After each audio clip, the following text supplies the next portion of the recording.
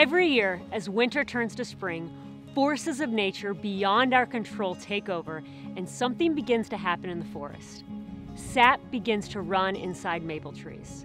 As temperatures warm above freezing in the daytime and plunge back down below 32 degrees at night, the repeated process of thawing and freezing occurring in the sap causes it to run up and down inside the trees. As human beings, we can't control that process. We can't set the dates and times the sap runs or does not run, or how much will flow on any given day. All we can control is whether or not we position ourselves to receive it.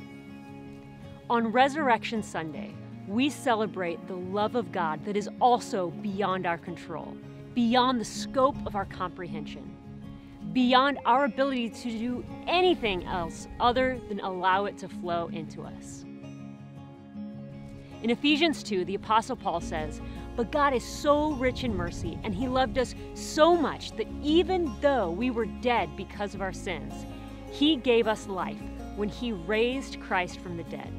He raised us from the dead along with Christ and seated us with Him in the heavenly realms, because we are united with Christ Jesus." He is making things pretty clear that we do nothing to earn or control salvation. All we do is receive it. Now, collecting the running sap isn't the point. The whole point is for it to be transformed into delicious maple syrup.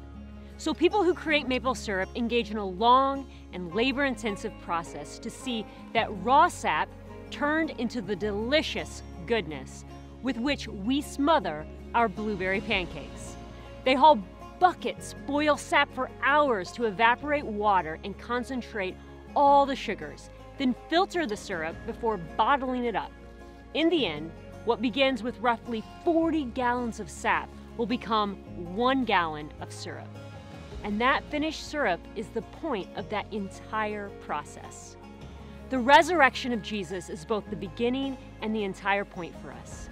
It is the gateway into and power source for a new life, the resurrection life. Because of the resurrection of Jesus, we now gain access to what Jesus called life, and life to the fullest. In John 10:10, what the Apostle Paul termed life that is truly life in 1 Timothy 6. This new resurrection life has the power to restore relationships with God and with other human beings.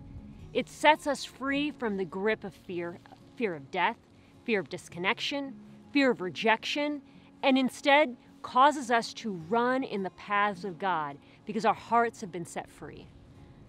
Because of the resurrection of Jesus, we are empowered to live beyond ourselves, to love the people around us in the same irrational way God does.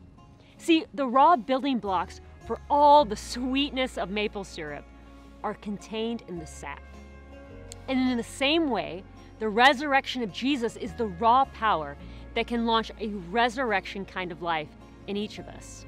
The only question is, have you positioned your bucket to receive all that God intends for you? Have you taken advantage of all that God has provided for you through the life, death, and resurrection of Jesus? It has nothing to do with our strength or our ingenuity or our ability. It has everything to do with the goodness and power of God. We love God because He first loved us. We pray you will receive that, you will see it, and celebrate that today.